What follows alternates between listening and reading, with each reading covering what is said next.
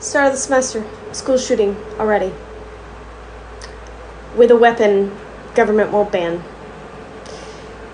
Earlier in the week, school targeted in Gaza by weapons stamped by the United States, and nobody will whisper arms embargo from the government. School.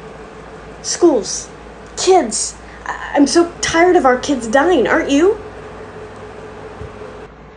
I just wrote a couple of days ago about this very topic. Our kids across the board, our Palestinian kids, our kids in the United States, they're constantly subjected to violence because we, the adults, will do nothing. We are preparing them for violence with drills instead of upending the violence. And we, the responsible adults, are supposed to be upending it. We're not healing ourselves. We're not demanding better from our governments. We're turning the other way. We join the outcry. We join the grief. It's a terrible thing. It lasts 5 minutes. We don't stay the course and stay the work.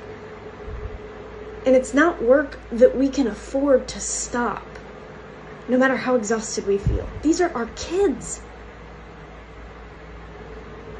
Gotta do better.